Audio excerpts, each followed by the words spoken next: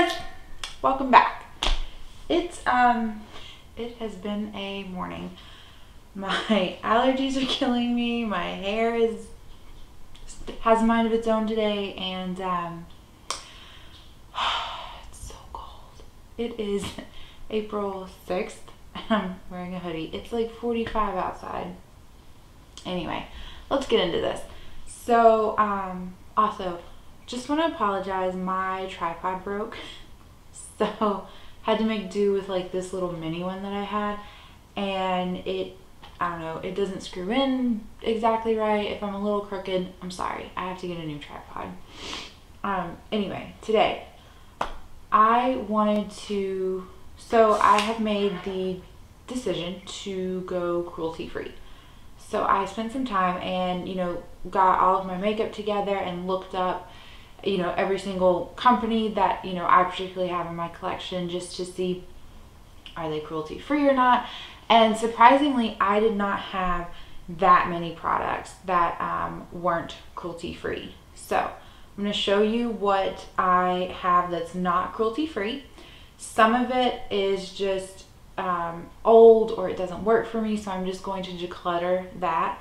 Some of it is still like new or gently used, so I'll either donate that to like a women's shelter or see if like a friend or someone close to me wants something like that. And then the other items that I have, either I'm really close to finishing them or it's something that I really enjoy, so I am going to finish those up. So this is going to kind of be like a make my collection cruelty free project pan. I want to update you guys possibly every like 3 months from now until December, because my goal would be to have all of these, all the items that I choose to keep, to have them used up and moved out of my collection by December. So that gives me 8 months to do that. So let's just get into it. Let's go over it. So I am really bad at, like, if things are on sale and it's like buy one get one half off, like I will buy so many of them. So I have 3 of the MAC Fix Pluses unopened. One of them is currently in a project pan, so as soon as that one is done, I will roll out one of these. But I have 3 to use up this year. I absolutely love the MAC Fix Plus. I don't know what I'm gonna do when when these 3 are gone and I don't have it anymore. So if you have a favorite setting spray that you feel like is just the best, let me know. I have the, let's see, what do I have right now? Right now I have the Catrice one. It's the matte version. I have that, and that's okay. It's decent. I have a Wet n Wild one, like the cucumber one, to try, but that one I thought would be more like better suited to me as like a facial mist. And then I have the Smashbox primer water, but that one I don't particularly enjoy that one to like set my makeup. I like to use that one as like a facial spray. So, but that's off topic. So gonna keep the MAC and try to finish it up. The next one, and I'm gonna do these by like group them by like brand. So the next one I have is the Revlon Photo Ready pore reducing primer. So this is like the second bottle of this that I've bought. This one's unopened, like still sealed in the plastic. I don't enjoy this. I don't think that it dramatically helps my pores. I think this is way overhyped in my opinion. And then I don't know, like, I'm sorry, this would be the 3rd bottle. I have had 2 others. So with the other 2 bottles, I don't know if this was a packaging flaw or I just got super unlucky. But it gets down like to about like right here, right under all of like the lettering. It gets to about that point, and the pump like no longer will work to get the product out. And so then I have to like break open the black cap and like pop it off and try to scrape things out, and it's difficult to use at that point. So I don't enjoy it. The packaging has been flawed for me for 2 times, so this one I am going to donate. Next we have, this one pains me too, like the MAC Fix Plus. I have the Missha Perfect Cover BB Cream. I have 2 shades. I have shades 23 and 21. 23 is like, it's called, let's see, Natural Beige, and then 21 is Light Beige. I mix these to make my perfect shade. First of all, the shade range, not good. It's a Korean skincare brand. Not that that excuses them, I'm just throwing that out there. I get these off Amazon. They're like $9 for the 2 bottles. It comes, each one comes with 50 mLs.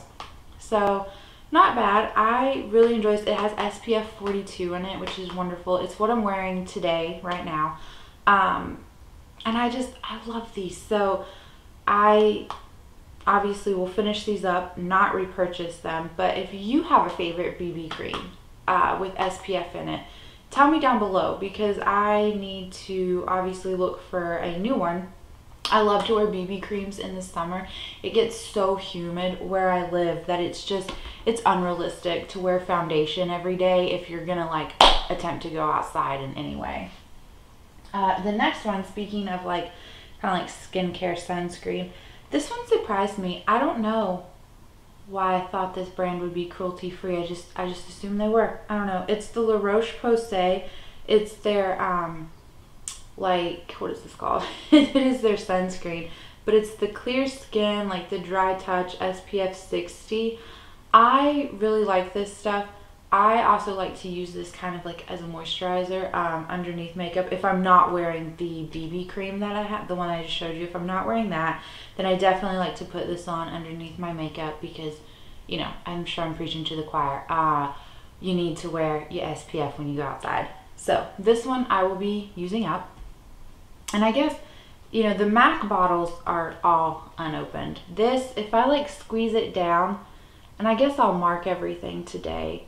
That way if I do update you, we can kind of see progress, make this kind of fun. But it feels like, and I can kind of see it, you know, the windows are right there, so I can kind of see the shadow. It's about right here, I would say. Bend it back, yeah. Got about that much left probably. And then with the Missha, the BB creams, it's a little harder to tell. There's a lot of air in here, and then it's a pump tube packaging, so this one will be a little harder. Maybe I'll end up like when nothing more will like pump out, I'll cut the tops off just to make sure I get everything out that I potentially or possibly can. So the next one, let's go to this. The next thing I have 2 NARS blushes, and I know at one point they used to be cruelty free, but they're not anymore because I guess they started selling in China now. But I have this shade. I have the full size shade of Deep Throat, which is just this really pretty, like just basic run-of-the-mill pink color. And then I have like the deluxe, like little, I think this was a birthday gift from Ulta one year, but it's the shade Orgasm. And first of all, don't really like Orgasm. I think it's overhyped. I don't tend to like these more like glittery kind of blushes. And then in my collection, I also have the CYO Life Proof blush. It's not life proof, it's just CYO, it's their blush. And I think the shade name is Set to Stun. No, I'm lying. I will look up the shade name for you, but it's a dupe for this, so I can keep that one and get rid of this one. So this one will be donated. It's hardly been used too, as you can see. This one, the Deep Throat, I really enjoy this shade, but I have so many that are similar to it, and I know my friend really loves NARS blushes, so I will donate this to her. Next we have, let's see, I have 2 of these little like lip therapy tubs from Vaseline. I have the Cocoa Butter and the Rosy Lips. These, I go through chapstick like crazy. I feel like my lips are just continuously dry, and like I will do like a lip scrub and everything, and I don't know, I try to take care of them, drink a lot of water, all that good stuff, but they just stay so dry. So I am going to use these up. I can open them. The pink one, the rosy pink, I don't think it adds any like tint to my lips, but my lips naturally are on the darker side. I don't know if you can kind of tell or see, I don't know why I'm holding my hand up back here either, but I don't know if you can see how much kind of usage there is on that. So that one will probably be gone here by the next check-in. I mean, I feel like, I meant to say this too, I think I will put updates on this like every 3 months. And then I realized if you do it every 3 months, like in December being the finale, it'll only have been like 2 months since the last update, like October to December, 2 months. But I'll still do it that way. So this is the cocoa butter one. It's white. It might be a little bit harder to tell where that one's at, but this one smells nice. I've used it a handful of times, but I'm definitely further along in the pink one. Speaking of lip balm, we'll just get this out of the way. I got the Laneige lip sleeping mask, and I guess like just their standard like berry shade. I know they have vanilla. I like this stuff. I got mine off of Amazon for like $14. Just pro tip there if you were interested in trying this, because I think it's 20 regularly at Sephora is a lot. Now granted, there's a ton of product in here. I foresee this probably hanging around until 2019. And that's fine. I will use this up and just, you know, roll it out when it's done. It would be great to finish it out before the end of the year, but we'll see. It's three chapstick, whatever you want to call them, lip balms right now. Let's see. I have the L'Oreal Voluminous base and then the mascara in burgundy. I don't like this primer. I don't think it does anything. It does not help my lashes. It does not make them thicker. It doesn't make other mascara apply more easily. So I am going to get rid of this. Plus it's white, which I assume most primers are. This is the first like mascara primer I've ever tried. But it's white, and it doesn't, there's some mascaras that I've tried with this that you have to go in with like 3 and 4 coats to really cover up the white part. So this I'm just going to get rid of. You know, it's eye products. We don't need to share those.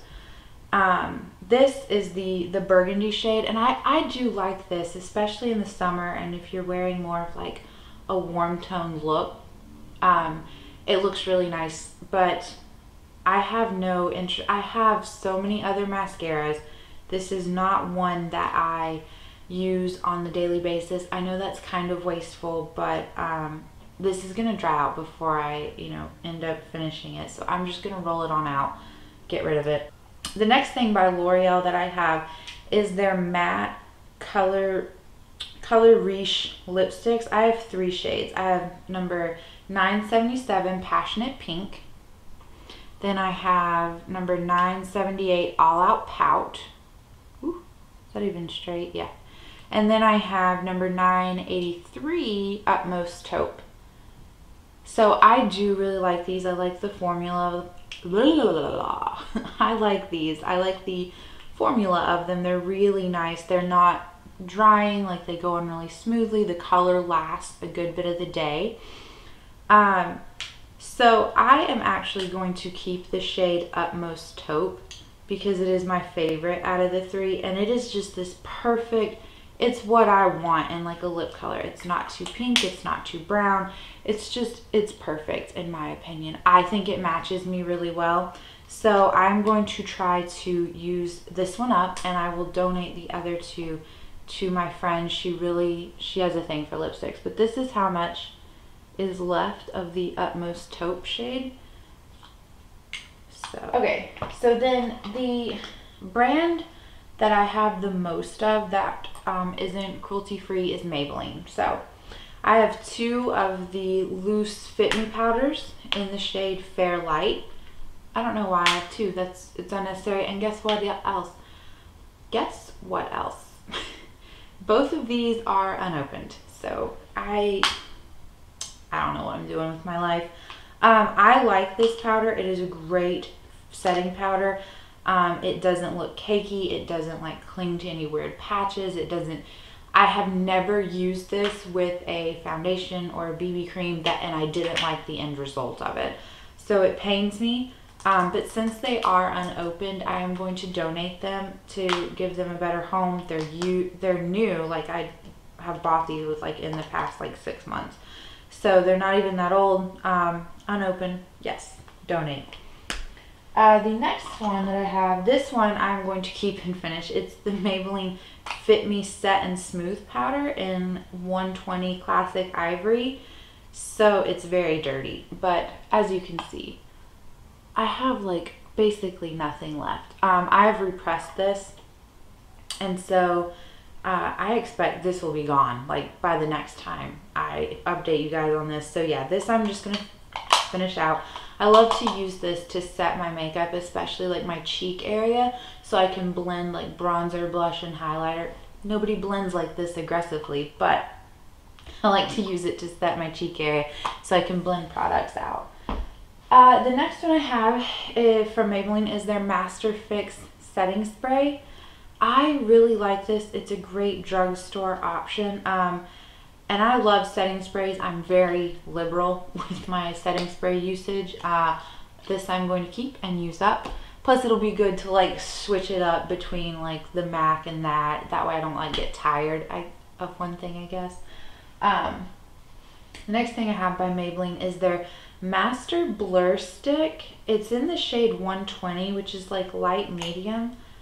So I guess this is supposed to be like a primer, right? That's it rolled up. I've used this like a handful of times, so this isn't like all the product you get, but it's probably not like significantly used up. Anyway, so it's supposed to be like this primer, right? And it says it's pore it's a pore minimizing tinted primer. I hate this. You put it on, it's so drying, it does not blend out well, and I've even tried to use it and like work in small sections, you know.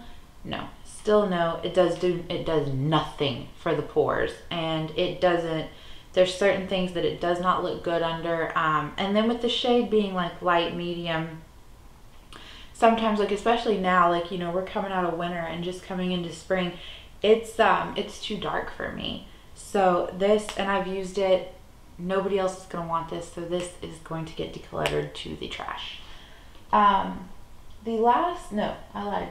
One of the last Maybelline products I have, oh, I love this stuff.